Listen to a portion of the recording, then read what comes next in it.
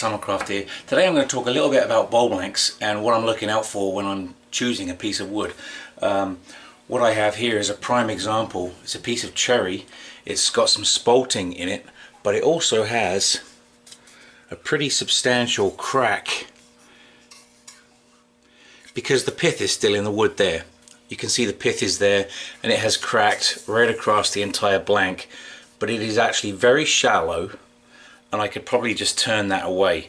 It doesn't go all the way through the blank, but this could be very punky, it could be very soft. It's one of those blanks to be wary of, whereas this one in particular is poplar and it's solid. There is no cracks to be seen in it at all. I just cut this on the bandsaw and I think I'm going to be turning this one today actually.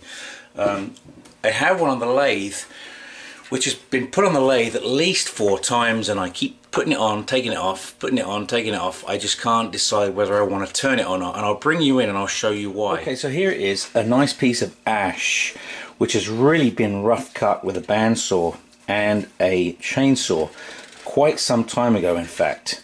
But as you can see, there's a crack that starts here, works its way all across the entire blank, and it ends right about here across on the other side. So this is a very concerning piece of wood for me to turn, because there's a really good chance that this whole piece could just fly off at any moment. So it's a shame because it's a beautiful piece of ash, although it does have this nasty crack in the base of it as well where there was a branch. It's just one of those ones that I want to turn, but at the same time it does concern me a lot. I've considered taking some glue to it, such as this Starbond medium thick. This one is the black. There's also the brown and the clear that you could use to fill that crack, but you want to make sure that you filled it properly. You might even want to use an epoxy, 2-part epoxy, but again, that's why this piece has never been turned, because it has been concerning to me. So I'm going to take this off the lathe and I'll probably end up turning the previous one that I just showed you. So I honestly don't think that that piece of wood is ever going to get turned as a bowl. The risk factor is just way too high. Another option would be something that's glued up, whether it's segmented or even plywood. You can get Baltic birch plywood, and this is one that one of the guys in our guild gave to me that he started turning, but he was having an issue with it because it was dulling his tool too quickly. So carbide might be the answer, or just keep on sharpening. So that's another option there. This is one that he glued up and didn't even put on the lathe yet. He just gave it to me. So I'm going to end up turning this and probably returning it to him. And I think I'm going to add some intrinsic colours. I recently got the intrinsic colours from Hampshire Sheen, so there's a good chance I'm going to be using those on that particular bowl. I've been asked to make a salad bowl that they want about a 12" by 4". Well, I don't have a 12" by 4" piece of wood. This is as close as I've got, and I think it's about 9 by 3.5. So I'm going to turn this and see if that's acceptable for them. It's a nice piece of wood, and I think I might add some colour to the outside and then leave the inside food safe. So here I have it mounted to the lathe. It's running pretty true. I've got the tailstock up for safety and support, and I'm going to start at my slowest speed, which on this lathe is 630, just to get it trued up and get the shape that I'm looking for. I'm essentially looking for, it's going to be a salad bowl, so it's just a basic design. There's going to be nothing particularly special about it, but it will be a functional design, which is what you want for a piece like this.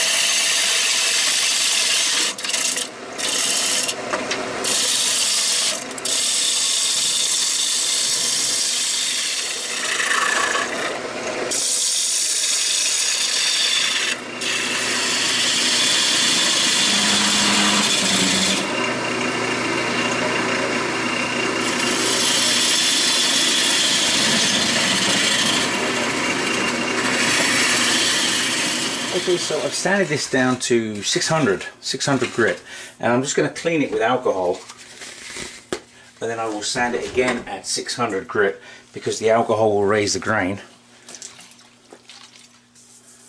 But I just want to get the feel for how my sanding job is, because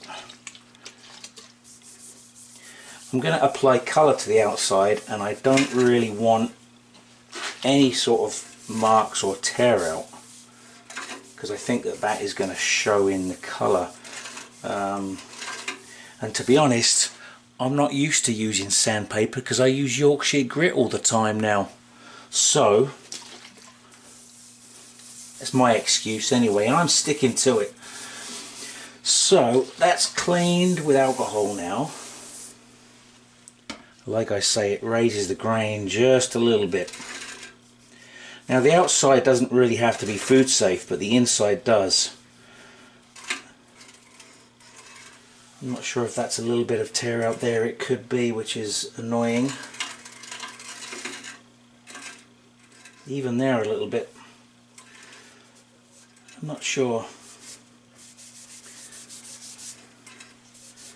If it is, it's not terrible, and it's going to stay. So I'm going to sand this again at 600 grit. So I'm not using Yorkshire grit on this because it's an oil-based product, and I want to put some water-based stain on this, the Hampshire Sheen water-based stain, and I think I'm going to go with the green.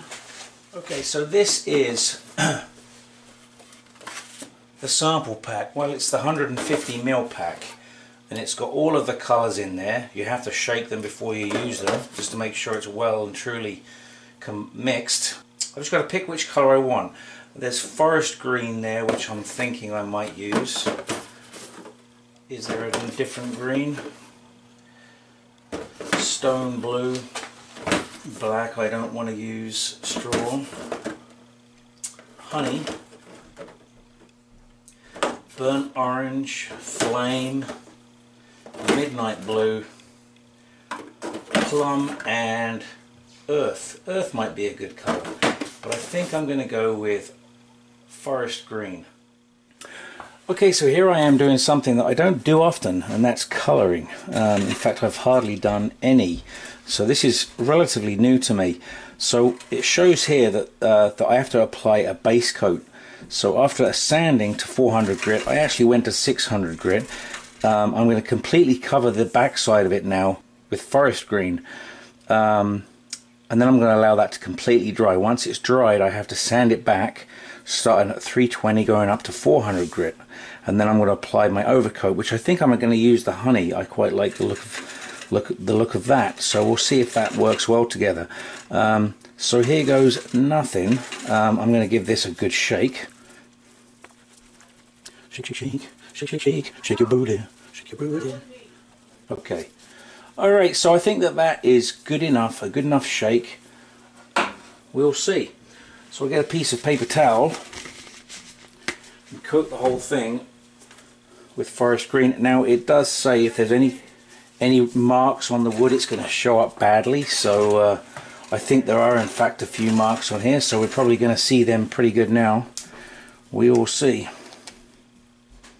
Alright, cap is off. Here we go, guys. Alright.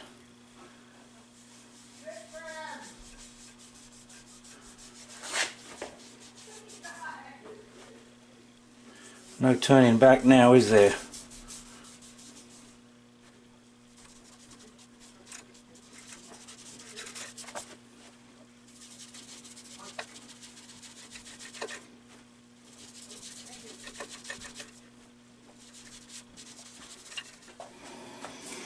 Okay, so as per the instructions, I've put a base coat on, and I've sanded it down.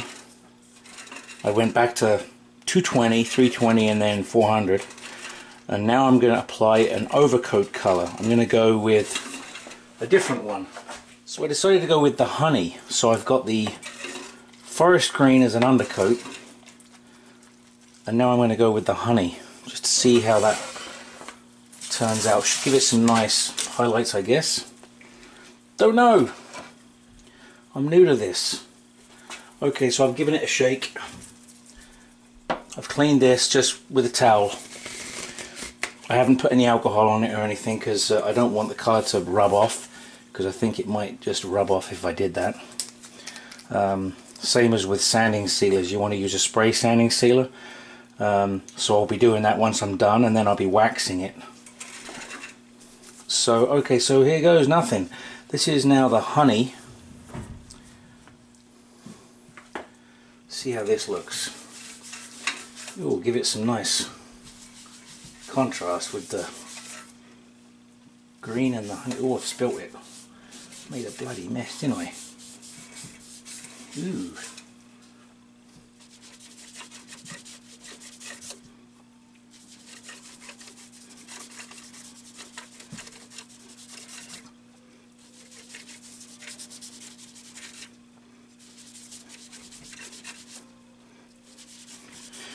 So that's dry. What I'm going to do now is I'm going to put some oil on there, see if that kind of just blends it a little bit more.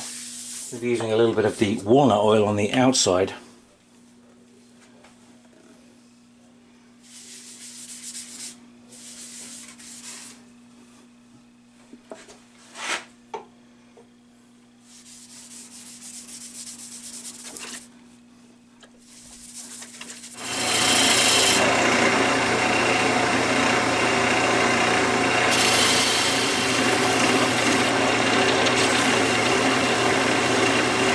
So I've got this sanding sealer, which is a spray can version. I'm going to put a coat of that on now, and then I'm going to denib it and finish it the usual way.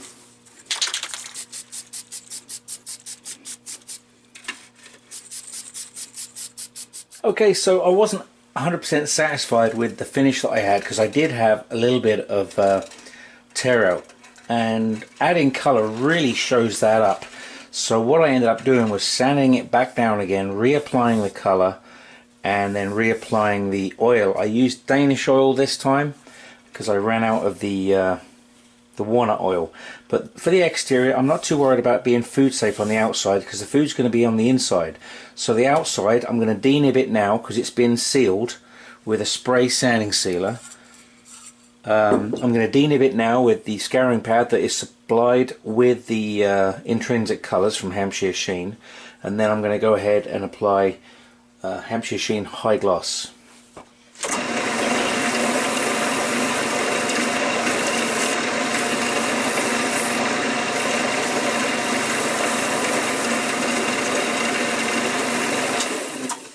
Okay, so this has been sitting here for a few minutes, and I've let the wax go tacky. The solvents have vapped off now, and now all that's left is the wax and the oil. So what I'm going to do is going to use the same paper towel and just buff that to a shine.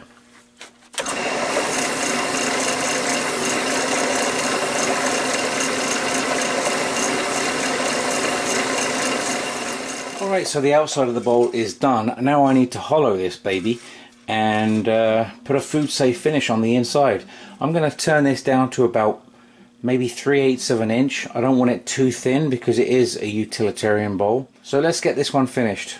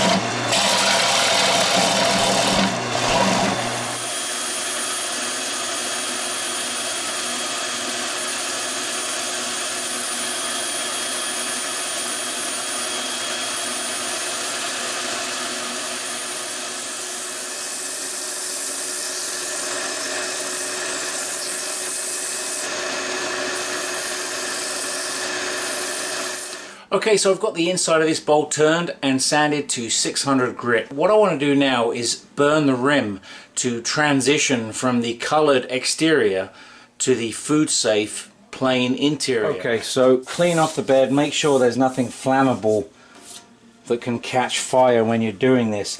I'm going to try and just gently burn the rim of this bowl just to give it a little bit of an accent. It could be a big mistake, but I'm going for it. Okay.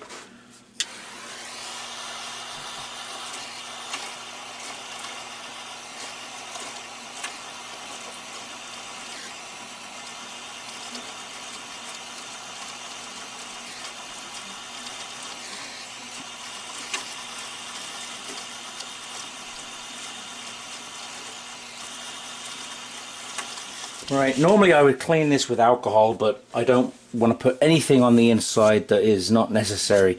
So I'm just going to give this a wipe with this, and then I'm going to start applying some butcher block oil. Okay, so I've got this Watco butcher block oil. It's oil and conditioner. So I'm going to apply this to the inside of this bowl.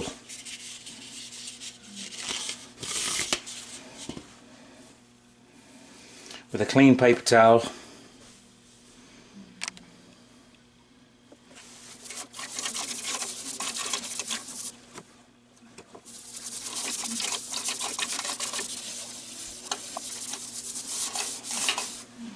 I'm going to put as much in as I can. Let it soak right into the wood.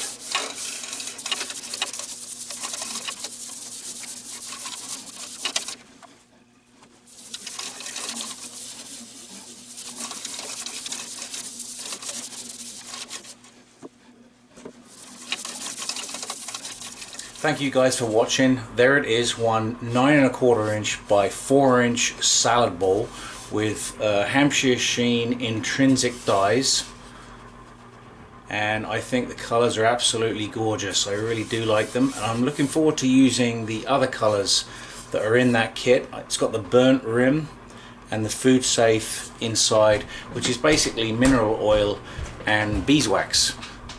Really happy with this project, and I hope the new owner likes it too.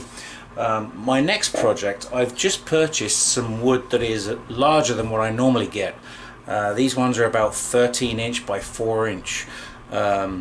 So I'm really looking forward to trying that, and I've got a new design that I'm going to try out. I'm sure it's been done before, but it's not done by me, so I'm going to try that. I want to incorporate some new different features into what I'm making, so I'm planning on using some resins and some pyro and some color and things that I don't normally incorporate into my woodwork, because usually I just like the natural features of the wood, but sometimes you get wood that just requires some extra pizzazz. So that's what we're going to go with some of the upcoming projects. So thanks for watching. Don't forget to like, share and subscribe, and I'll see you again for the next wood turning project. Thank you.